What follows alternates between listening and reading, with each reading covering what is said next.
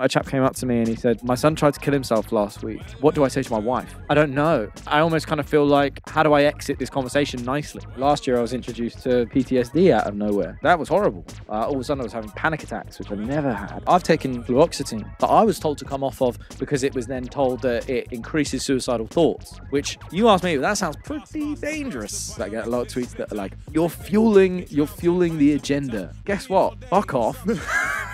I felt like saying, you fraud, you fake fucker, you prick. Listen, when I die and I see him again, I'm fucking hitting him. It's going to be a scrap. Boy, is it going to be a scrap. Hello and welcome to Unfiltered. My name is Ollie Dugmore. My guest today, at one point in his life, was probably best known for being the son of an 80s music icon. But that was then, and this is now. Today, he's an accomplished presenter and mental health campaigner. After 7 years helming the Capital FM breakfast show, he was recently announced as the One Show's new co-host. It was at Capital that he met his best friend and producer, Joe Lyons, who tragically took his own life in 2020.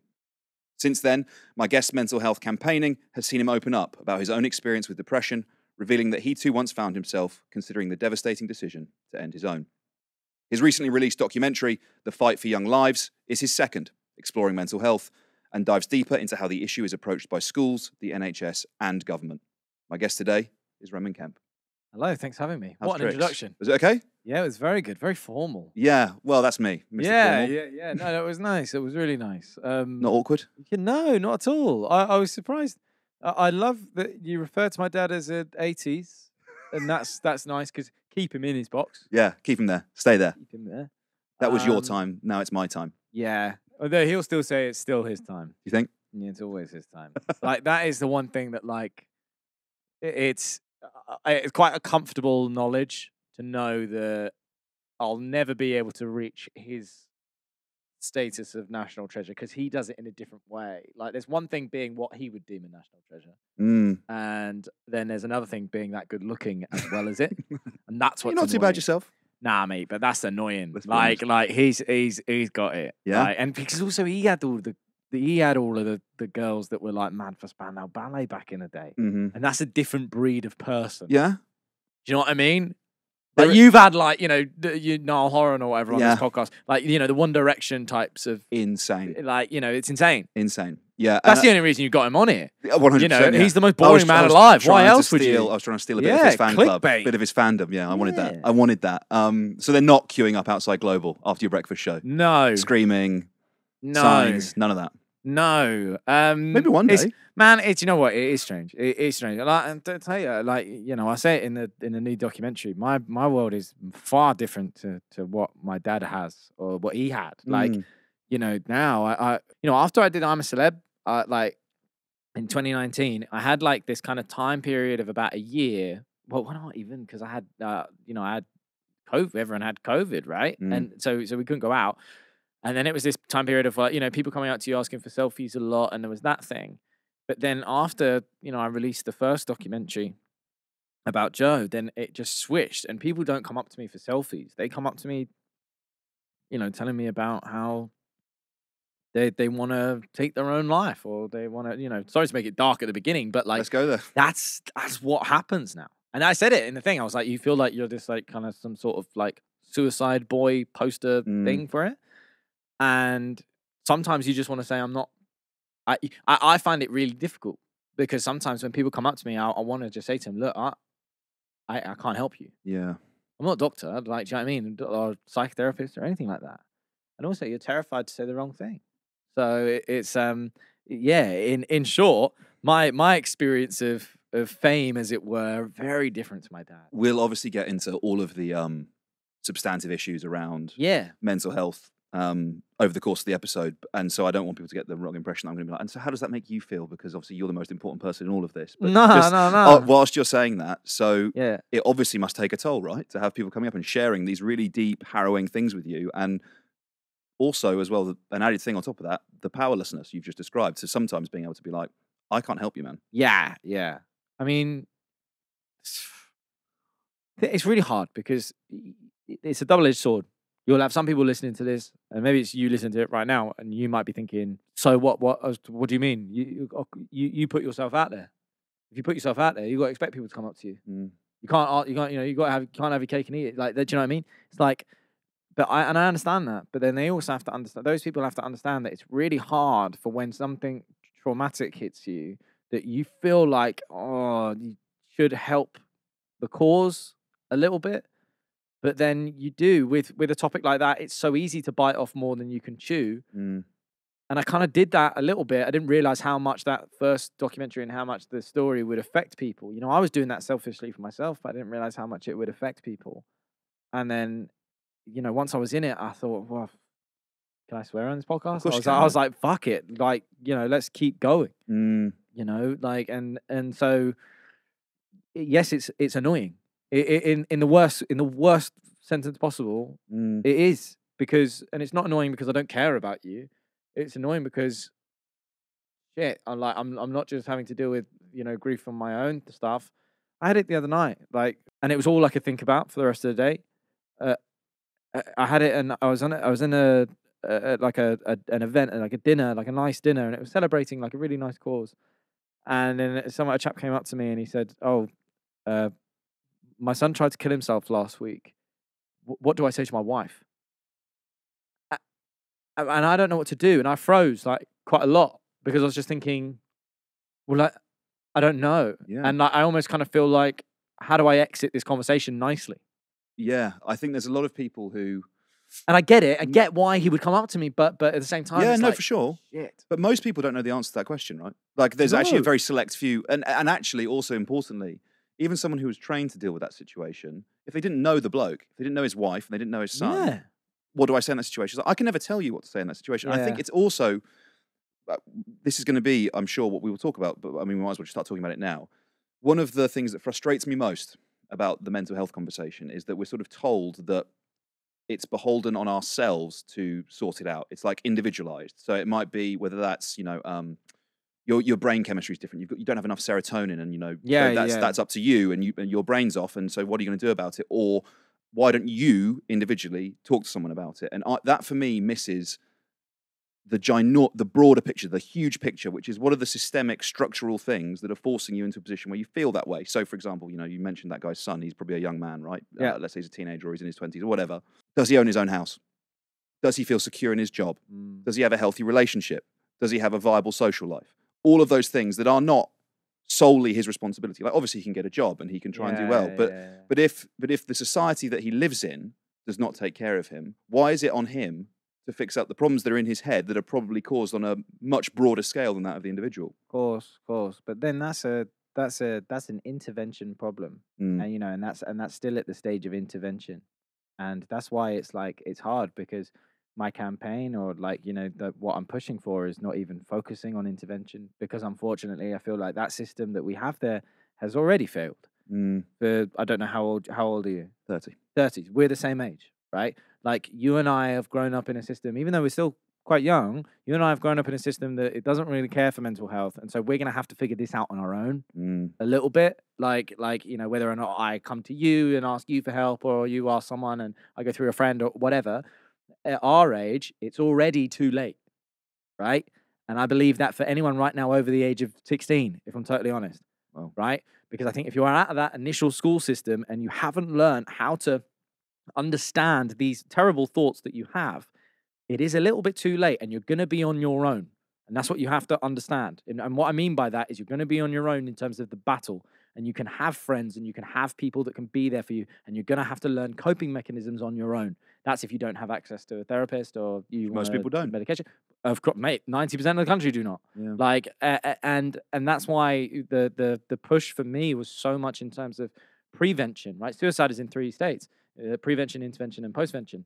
And if you get in early as possible, man, like, it's the same. It's the same analogy, but it works every time. If I said to you next week, you're going to go and fight Tyson Fury, you would say to me, "I've never had a boxing lesson in my life. How can I get lessons?" I'm saying I'm leaving the country as well. Yeah, but precisely, right? But we know as adults now, like, you know, it doesn't matter if it lasts 5 minutes or a year. We know that at some stage of our life, we're going to come up against anxiety. We know we're going to come up against depression. We know we're going to come up. 1 in 4 men come up against suicidal thoughts. If we know those thoughts are coming, We have to understand how to deal with them. And the best way to do that is to understand how to deal with them as early as possible. So that's why, the mental health support teams in schools is what the biggest push has to be. Yeah. You think it's in schools early? We're talking sort of primary school, as early as secondary possible, school. Right, as early really? as possible. And what I mean by that is, and that's not a lesson, by the way. It's that isn't. We should have a lesson in the curriculum, Like because PSHE or whatever. yeah, I mean, they can teach it more in PSHE, which is great. I heard the other day that my the first documentary just got added to the PSHE curriculum, which is mental. Cool. But the what a mental health support team does is that it's just someone there to help alleviate the pressure from the pupils, to help alleviate the pressure from the parents and from the teachers. Because a lot of the time the teachers are being targeted. And I was one of those people. I was like, why aren't the teachers helping them? Why aren't the teachers doing this? But then look at it the way that I just said to you about this lad that's come up to me. Imagine you're a teacher and a pupil comes up to you at the age of 11, right? Which is how young it is. Yeah. Right? A pupil comes up to you at the age of 11 and says, "Miss or sir, I don't want to be here anymore. I want to kill myself." What does that teacher do? Yeah. And they've got no training in that. They're so afraid that the next thing they say or any form of advice, they can't say it. Yep. There's a lot of, believe it or not, most of this country, the kids are from hard backgrounds that don't have someone at home that they can talk to. And so where do they go? And what you're doing is by putting these teams in there, you're giving an outlet and someone that can listen to the pupil and just tell them, okay, you're thinking like this, but what if we try and do this to help your thought process change a little bit? You've got this in life that you can be hopeful for. It's giving them back that feeling that life is worth living. And that's what these mental health support teams do. It's just someone in their school they can go and chat to. And these people change lives. That's what they do. It's the same with youth centers. Youth centers, there's a massive problem in this country where we're closing them down. And we're closing them down because we don't want to give them the funding. We don't think they're proper. But we're not looking at what they actually do. They're not just a place where kids can go and eat pizza and go and play football indoors. Youth workers are incredible people that listen to kids. Because again, it's like there are so many kids, and whether or not there's so many kids dealing with trauma. And it's that trauma that happens at that early age that manifests itself into suicide attempts later on in life. And that's something that has to be addressed, whether or not that's, sexual abuse, physical abuse for a child, mental, and emotional abuse, grief or losing someone. It can have huge knock-on effects. So, having someone in there that can listen is just so, so important. And I think crucially as well, it's someone who's not necessarily an authority figure like a parent or a teacher, right? It's someone who you can speak to on a level that you're not worried about, you say something and you're going to get in trouble as a result of saying it. 100%. There's always that. And I just think that for me, it's a no-brainer. Right? For me, it's a no-brainer. And then when I saw that, that when you look at the results that these teams, show in terms of pupils at school, their happiness levels and things like that, and, asks for help, etc. The results on them are so good in terms of what they've done. Yet you have the people in power and they say, yeah, cool, we'll put them in 36% of schools in the country.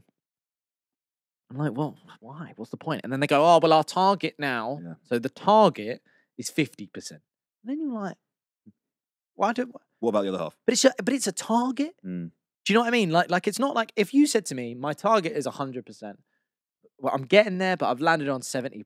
I'd say to you, great, keep going. Like, well done. Like, there's no time frame on it, but just keep going. But the fact that you can't even give a target, you can't even say, look, we're going to try. It's like, again, imagine we were at school, and the teacher goes, what do you want to get in this exam? And you go, 50. Yeah. D. I don't think they'd be that happy about it. No! What society is that? Yeah. So, man, it's ludicrous to me. Like, it actually... Like, even if they say it's about budget, fine, just say it's 100% and then look to be working towards it. Have you had much interaction with the kind of political class, as it were, as a result of being a campaigner in this space? And if so, what's that been like? Yeah, it's difficult, man, because, I never really thought I was a campaigner. I know, listen, I've just been rambling, but, I don't classify myself as that person because I'm just a lot of the time I'm like, what will be, right? And I get it. I feel like I'm not. I feel like it's not campaigning that I'm doing. I feel like it's just pointing out the obvious a little bit sometimes. When it comes to the people in power, I know they hear it. I know they hear it. You know, there's been people that have had to go on TV and answer questions as to why they didn't answer me for so long, or they're, you know, this isn't for me. This isn't about like whose party's what. You know what I mean? Yeah. That's not. I honestly don't care. Mm-hmm. Whoever is in charge. Well, it's not party political, is it? Mental health. No, not. But that's the thing that it's like. But what's difficult is sometimes within politics they will try to make it like that, and that's where it gets lost, and that's where you hope that whoever is in power looks at it, you know, because everyone's looking for short-term gains. This is a long-term thing. It will take time, and it's hard to get something across to people that are short-term based. That this is something that will take time, but you know, we've even done the maths for them. For every £1 spent on it, they get £1.90 return because of the money that you save, because how much is spent on postvention for when people are fucked up from what they've gone through. You know what I mean? And it's a no-brainer for me. And as I say, like, I don't feel like I'm campaigning. I just feel like I'm talking sense. And tell me if I'm wrong, please. I will do. Yeah, I think.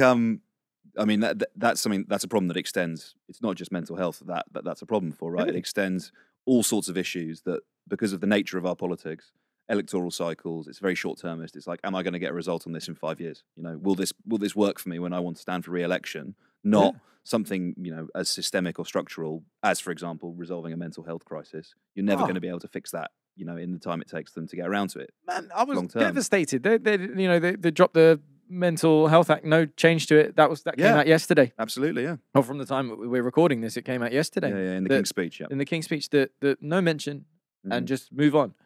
That's like some dinosaur shit. Yeah, big time. That's in there. Yeah. Like, you know, we're always learning new stuff. You can't have the same. It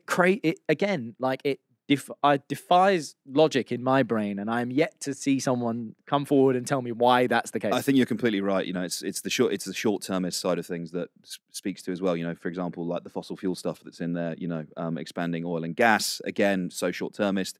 I feel like we've kind of done the conversation in the opposite way around. Yeah, rather than talking, I'm loving it. But I mean, you know, rather than talking about your journey, and I'd like to talk about Joe as well if we have time. We've gone straight to how do we fix this? What happened? No, I know. Sorry. No, it's fine. I think it's because I've been talking about it so much. But it is. Look, I mean, long story short, it's in the documentary. In terms of watch the documentary. Watch the documentary because you'll see, like, you know, and it's a hard. And I've pointed this one to parents. Okay.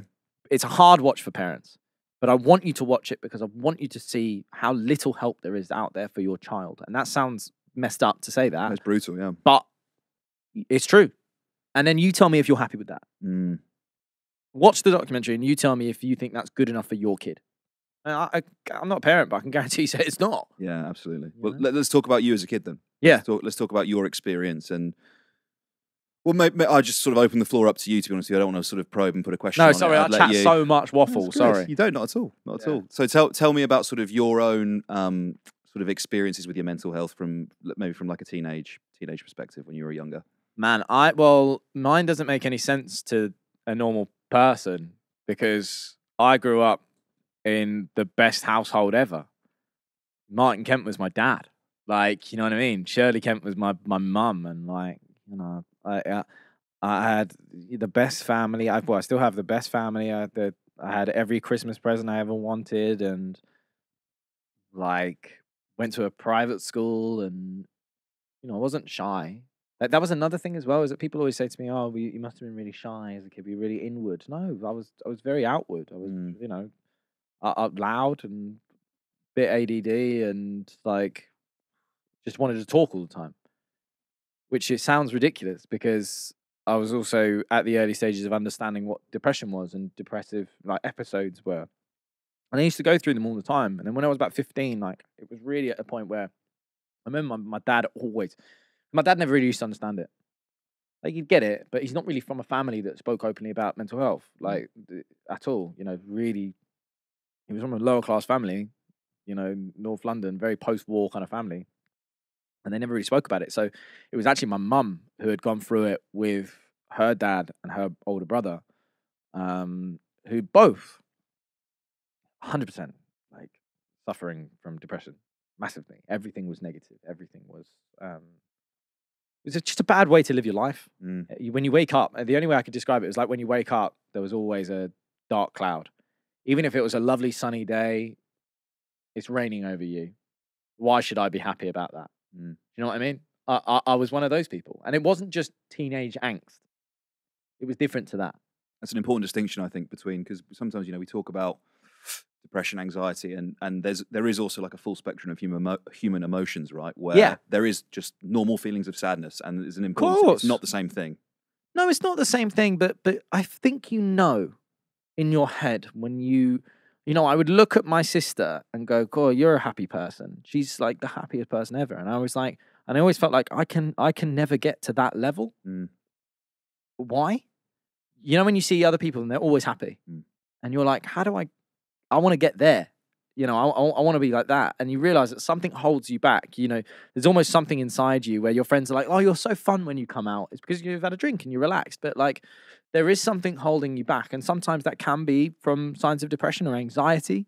And in my case, it was both. And so my mum, took me to the doctor, and, the doctor said it might be a hormonal imbalance. And sometimes that's been poo-pooed, and people say, oh, there's no such thing as a hormonal imbalance. Well, me personally, I don't care. It's my body. I feel like there is. When I think about it, after that, I was prescribed antidepressants, and I've never not taken them since. I've been on them. I've had several different ones because sometimes they don't work, and sometimes you need to switch. And I get a lot of stick sometimes for talking about antidepressants or SRAs, whatever SSRIs. That's it. Yeah. Thank you. They are so divisive because people are like, well, you're telling kids to take drugs. Listen, what you do with your child or what you do with your own body is your decision. I'm telling you, there is a drug that is available to me on the market that says it makes you feel better. And I don't care if it's sugar. I'm taking it. And like, it makes me feel good. There's side effects. There's loads of side effects. Let's talk about them. There's. I took the side effects. I've had antidepressants in the past where it's killed your sex drive entirely. Like, and all of a sudden you're with your partner at the time, and you're going. I'm so sorry. Like, I don't. I don't feel like having sex because I don't know what's going on. And then you realize it's the tablets, and you change. So there are side effects, and you're finding out which one's best for you. So. For me, that's my decision on them. I'm also in a very privileged position whereby I can go to a therapist. I'm not going to a therapist every week because I don't know if that's necessarily good for you. And a good therapist will tell you that. A good therapist will tell you, I think we're done. I think have some time away and come back when you need it. And that's what I do. I'll have episodes where, last year I was introduced to PTSD out of nowhere. And that was horrible. All of a sudden I was having panic attacks, which I never had. And it was like I needed a new form of therapy that I'd never had before. And that's, what I love as well is I get a lot of tweets that are like, you're fueling the agenda. You're fueling the agenda. You're a shill. The mental health, you're making kids, you're giving kids an excuse. And you're giving people an excuse. The more they talk about mental health, the more they believe they have it. Guess what? Fuck off. Firstly, secondly, it's always been here. Yeah. My great gran was put in an asylum for postnatal depression, and they probably said she was like hysterical or something. That's what I'm saying. Like it's been around for forever. We just named it something else. Yeah. So absolutely. it's it's really interesting hearing you say that about SSRIs. I've been looking for ages trying to do a story on the side effects PSSD because I was speaking to some people who they'd experienced the side effects you described. Yeah. But then they stopped taking SSRIs. Yeah. And the side effects hung around for years at times. I don't want to delve too deeply in side effects because it's personal to you, etc. But I'm interested. No, it's fine. Go for it. I'm interested in also like how they actually make you feel in a positive way.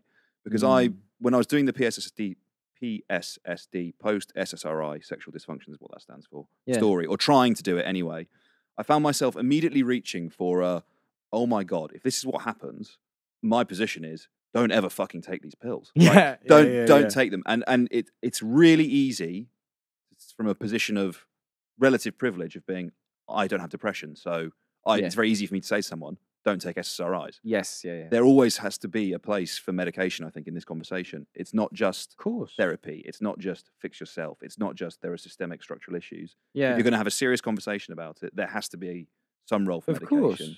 Because sometimes, and this is what I'd like to talk about, they do make you feel better. Oh my God. Like, they do. But this is where I find it difficult because, look, I don't know the chemical side of it that much. I just know that after 4 days, you're feeling good. Yeah. Like, you wake up, do you know what it is, yeah? You ever have those days where you're like, oh, man, I don't want to talk to this person. Yes. I just like, oh, man, I can't be, but I don't want to go outside my house. I can't face people right now. Mm-hmm. It changes that. And it changes it into, you have a nicer outlook on life where you don't mind engaging it. You're interested in someone's story. You know, I mean, I talk a lot anyway, but you know, it gives you that little bit of va-va-voom, as the once great Thierry Henry said. You know, it's something that, I don't know, but that's why I say, even if someone told me today that the pills that I'm taking were sugar, as I say, and they were a complete placebo. Yeah. Right. Don't give a fuck. Yeah. Why should I care? Yeah. Like. And what about your other emotions? Does it, I've spoken to some people before who've said that. Can't really cry that much. Yes, that's what they say. It's like it dampens the depression, but it also dampens the other side of things. Yeah, I find it hard to cry. Okay. I mean, not if you watch the documentary. I cry a lot in that. But that's, you know, that's heavy stuff. Yeah, of course. But I'm saying, like, I find it really, I find crying's hard. I feel maybe more desensitized to stuff, and maybe that's the news and seeing that so much, but it doesn't shock me as much as it once would. Yeah, the sex thing was big, was really, really big, but I've changed that now. We're firing on all cylinders. So pleased for you. Congratulations. No, I just mean because I changed. To be honest, I changed onto a different drug because of that. Yeah, and it turns out quite a lot of people have been doing the same into a new one. But for me, it was like that was an issue. But it was only a chat with my doctor and a change. You know? But that must have. Again, I can only speak for myself, but like my conception of myself, who I am as a man, I wouldn't say that like my sexuality is the foundational part of it. Yeah. It's certainly a part of it. Of course it is. We're men. We're meant to mate. And so to lose that, obviously, it then kind of becomes an additional part, right, of your depression. I'm not trying to put words in your mouth, but the idea of your sense of who you are as a man is now being affected additionally by this thing that was meant to make you better, and that must be really difficult. Fine. Let me be clear from my side, right? And there might be men out there, and I'm sure there are men that it completely annihilated it. Yeah. But don't get me wrong, like, still getting erections, you still like want to go and have sex. Like, it's not like it doesn't get rid of it entirely. Yeah. It's just there'll be a lot more times that you have one of those days where I was like, I'm too tired. If you're with your partner and you're a little bit like, oh babe, I'm too tired, like I need to go to sleep. Yeah. Like that's you have more of those days. Right. But yes, I understand that to an extent, and it can cause issues. It can cause massive issues for people that are within it. But also, again, it's about, okay, if that side of your life is that important to you, it's choices, right? Yeah. It's like, you know, it's hard to get the balance right so that you can have all of these different things. You know, I'm lucky at the minute, like I've got that balance right, you know, and I've found a medication that is right for me. And, you know, man, like I've taken fluoxetine in the past, which is another SSRI that I was told to come off of because it was then told that it increases suicidal thoughts. Which, you ask me, that sounds pretty dangerous. Like, just a little bit, yeah. Yeah. Just a little bit dangerous. So, you know, it does take, it's trial and error. Yeah. And it is trial and error. And that's at the big pharma and the drug industry and all that type of stuff, they're gonna be constantly changing anyway. You know, there's gonna be a drug the drug that I'm taking now, I'm not gonna be taking in 5 years. Yeah. Because they'll tell me the next one's better. And if it works for me, then I'll carry on. That's the thing that's another part of it that I really struggle with, you know, sort of from my political background and thinking about it in that big pharma sense. And that's why I really struggle to say, maybe not struggle, but I do think there has to be a role for medication. It feels almost backwards because when I was younger, you know, when you're like fucking rock on, big pharma, man. Yeah. Let's move things on. Let's talk a little bit about Joe, your friend. Yeah, of course. Tell me about him. What was he like? The best way for me to describe him, well, the best way for me to let you understand just how like close we were is he was a Spurs fan. Takes a lot for me to like a Spurs fan. And yeah, he was a big one. Yeah. And Joe was my first day that I went to Capital. I was just Martin Kemp's kid turning up to do a demo.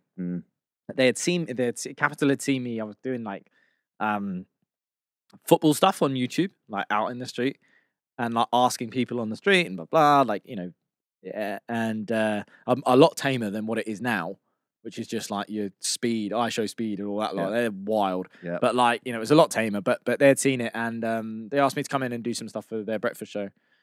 And the first day I went there, I met this lad who, good looking lad, a bit older than me, wore like almost like a John Motson coat. But I was like, I think I instantly said something about that. Yeah. And then he did not want anything to do with me. Anything. Like he Playing hard to get. Oh, but I knew what he thought in my head. Here's some rich kid coming in, like, oh, why am I doing this? I'm working on Capital Breakfast. Why am I dealing with this kid? So and then we started working together, and then all of a sudden this opportunity came up to me to do like a Sunday show, like a Sunday morning show, and then they asked Joe, and they were like, Joe hadn't produced his own show, and he was like, yeah, I'll do it, and again he hated me for about 6 weeks, but then it just kept blossoming, and it turned into this relationship where he and we never lived together, but I'd say we were together almost every day of the week. And we were just so close, man. Like you work together, you brainstorm ideas together, and you'd end up going out together, and sometimes you date the same people. Like it's like it was weird, man. But we were like brothers. And that was it. Saying it about dating as well reminds you of school, where it'd be like you break up with someone and then the next week they're going out with your pal, and it's like, oh yeah, that's absolutely fine. Yeah, but that's what I'm saying. It was like that, though. Yeah. You know what I mean? Like he and I had this relationship that was. There's a lot of there's a lot of people, like there's a lot of girlfriends that might be listening to this, and like if you have a fella that like he has his guy mate who's always texting. That was Joe. That's who you are. Yeah. And obviously the stereotype is that, as men, we don't talk about our emotions that much. Yeah. Was that the case with you two? It's a tough one, because the more I look back on it, the more I try to think about how many of those conversations we had. I certainly know that I spoke about my emotions, because that's just who I am. I've always done that. And I've always said if I was struggling, and I had moments where I was really struggling. Like, I've spoken about this before. I've had times where I've planned out how I was going to do it and all this stuff. And I was very open with Joe about that. And he got me through those times when I was really down, and he was always there for me, always. But with him, he was always so happy. Always. But fascinatingly happy. Like, I remember the last time my other best mate, Matt, I remember he dropped us off. We were dropping us off from football. We had just played football. Joe scored a hat trick, even though he was shit at ball. But he scored a hat trick, and we got out of the car. Joe got out of the car to go home. This was the last time Matt saw him, and he got out of the car, and Matt looked at me and goes, oh, "He's 1 in a million, isn't he?" And I was like, "What do you mean?" He goes, "It's just like a person that happy with life and just so easygoing." And so it was that person that made me so angry when he died, because I felt like saying, "You fraud." I did. I felt like saying, "You fake fucker. You had all this going on. You had something going on. And yet the one you showed me was just the one you wanted to show me." Do you know what I mean? Yeah, totally. And it's like, and I couldn't get that hate out. And I really found it difficult to get rid of that. How did you? Time. And you never really do. Yeah. When I say that to you now, I still think that. Like, I still am fuming. Yeah. Like, listen, when I die and I see him again, I'm fucking hitting him. Like, It's going to be a scrap. oh my God. like, oh boy, is it going to be a scrap. Yeah.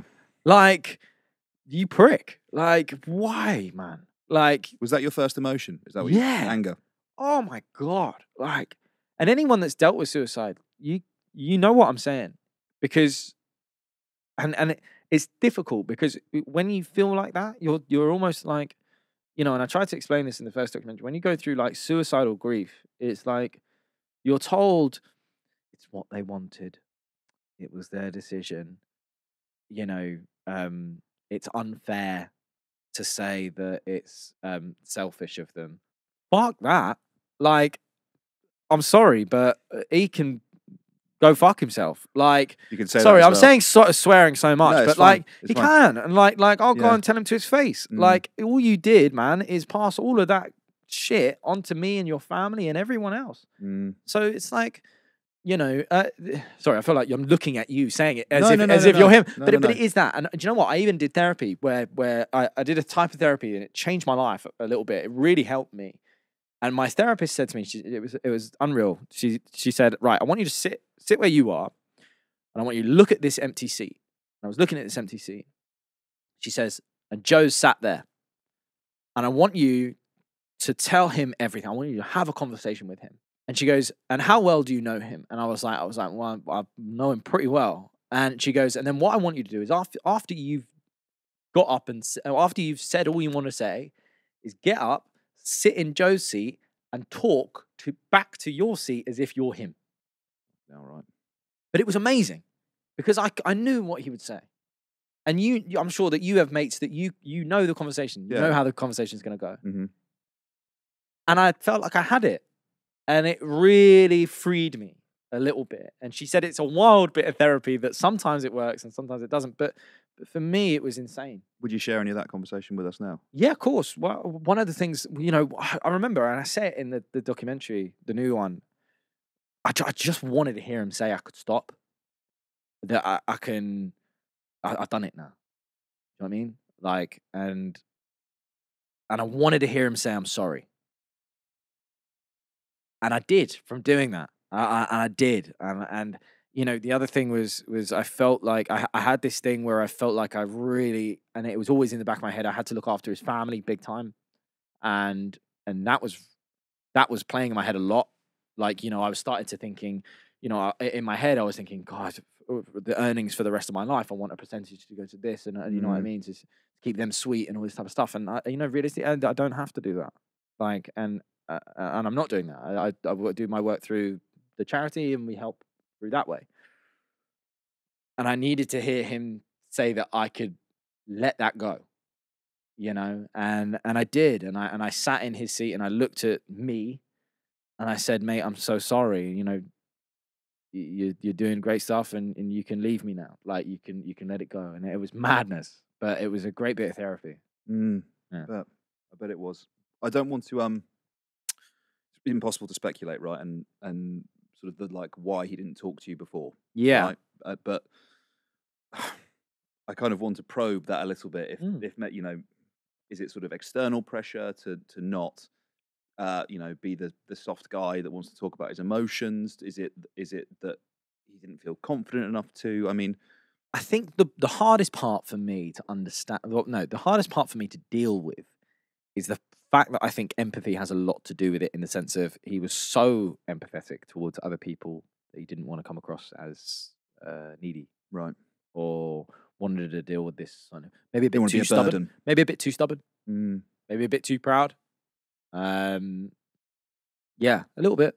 I think it's $1 million question that and what you realize is that every suicide is different to the next. Yep. Every single one. And you know, and people always say to me, you know, what should I say? And I don't know, because situations are different. Yep. But what I always know is it's always the people that you least expect. And that's why it was like, for Joe, I don't know. I think, you know, that's why, you know, with his dad and with Lou, his sister, we started using, they created Joe's Buddy line, which goes into schools and helps provide a mental health expert within the schools and helps, teach the schools what we can do to get better at get a little bit better at talking.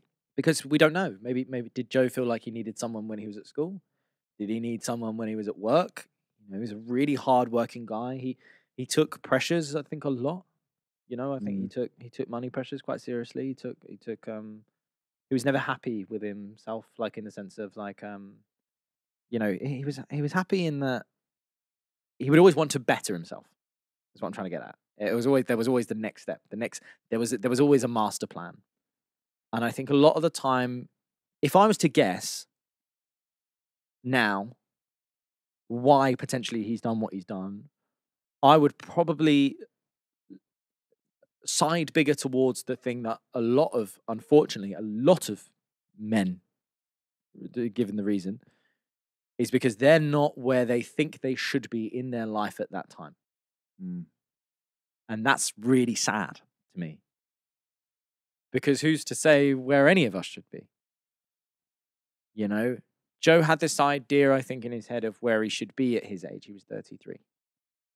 He had an idea that he should be living in his own house, maybe engaged, have the car, have the job. And he had a few of those things, but he didn't have them all. The reality is you live in London, it's hard. He's living with his sister and, all this type of thing. And that's what's really sad, is because life can change like that. And for some reason, he didn't see that.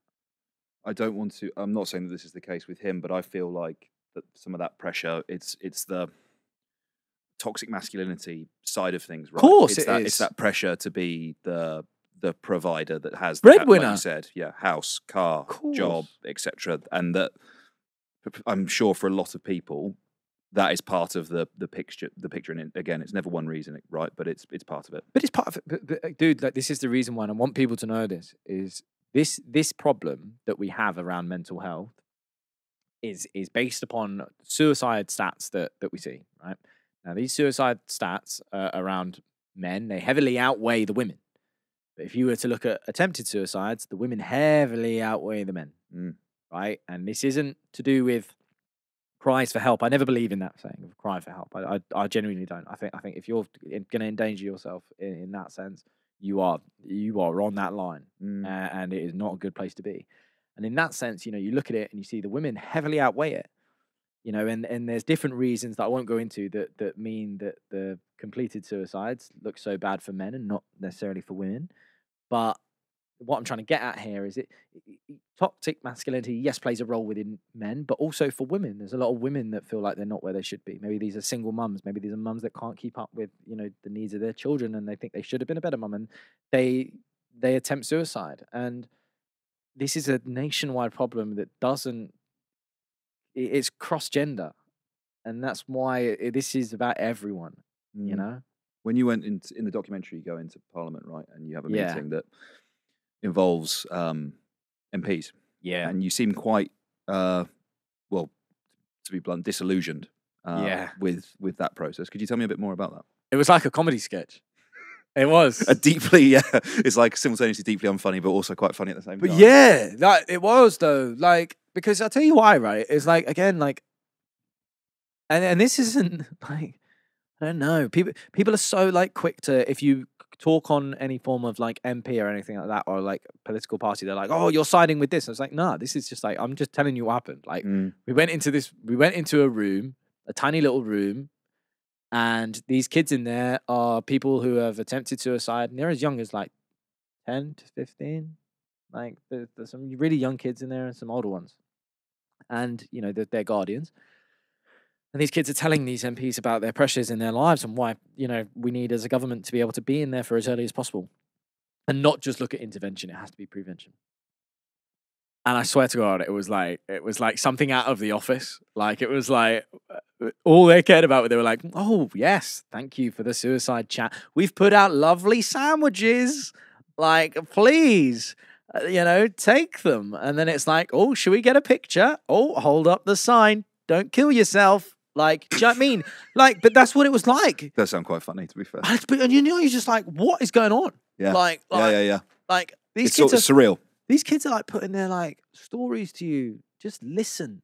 Just listen. Stop thinking about whether or not someone's taking a picture of you. Like, just listen for a second. And you know, there's so many times where that happens. But that does happen in this world, and that's sad. And I think it was just sad for me to see the reality of it. And you know, and there's MPs that come in, and I'm told I'm not allowed to speak to them, and it's all getting a bit strange. And so I just have to stand in silence and clap. You know, kids are crying in the corner whilst an MP's smiling. It was like insane, but you know, it was really sad. It was really sad, and it was a moment that, you know, no kid should have to go through that, and that's why I feel like it was so much an important. That's why I do feel like it's a fight, because so far the people in power, whoever that is, they haven't been doing what they should be doing. You get the impression that it's a photo opportunity rather than, you know, as demonstrated by the fact that it's not in the King's speech. Let me tell you, 100% it's a photo opportunity. Yeah, to be seen to be speaking about it. Yeah. Oh my God, yeah.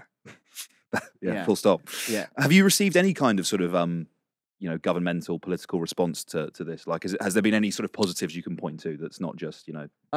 No positives. Right. I obviously received a response from the people in power when I wrote the letter, and that response was, yes, thank you. We will go to 50%, and I'm just like, you know what I mean? Yeah. Like, we will go to 50%, which is pathetic. Yeah. No other word for it. Like, again, I go back to that thing that I said to you earlier. Like, do you think an examiner would be good with that? Like, I'm sorry, but if you're guaranteeing me that they're going to be in 50% of schools by next year, then okay, that's a good start. And then let's work to the next one. But you're not even working towards 100%. What's the point in even writing it?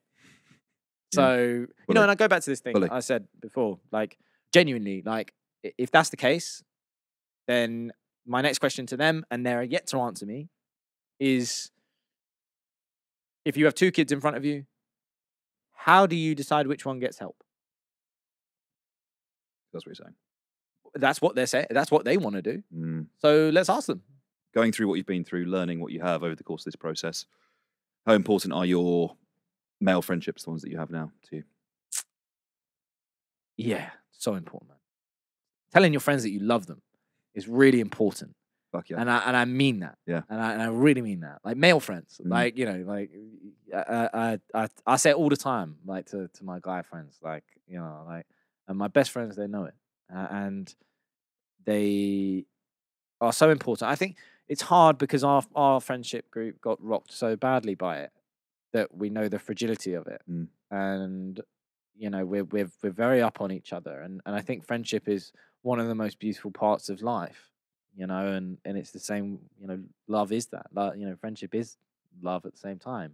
It's respect as well. And having that with anyone is so fantastic. You know, that's why I feel so sorry for so many people that are out in the UK and they're lonely. You know, they don't really have any friends and stuff like that. And because, you know, in the first documentary, I realized I wasn't making a documentary about suicide. It was about friendship. Really, that's what I was making, and how you can protect one another. So yeah, it's really important. I can't emphasize that loving and saying it point enough. My one of my boys got married recently, and I was obviously there. Yeah. And in his speech, he said, "I want to tell everyone in the room that I love them." He said, "I learned this from Ollie. Say I love you to your friends, because it's such a powerful thing." And when he said it, it's so moving to hear. Like, yeah, you know, like, you've known each other for years and years and years. You know that's how he feels. Yeah. But it's like, you've never actually said it. No, 100%. Fucking say it, you coward. Yeah. But it's important, man. Yeah. You know, it's not just saved for your partner. I love you shouldn't be sent just to your partner. It's not just a romantic thing. No.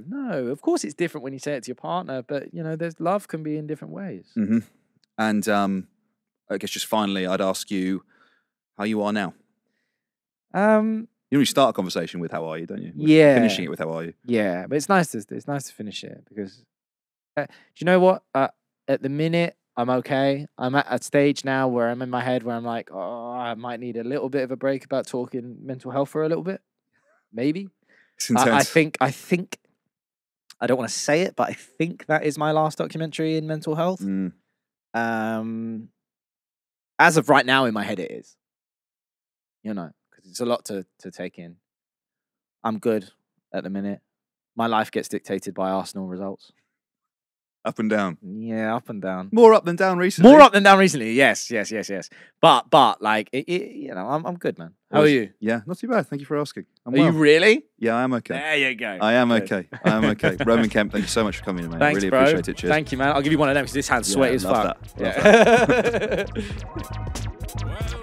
Yeah.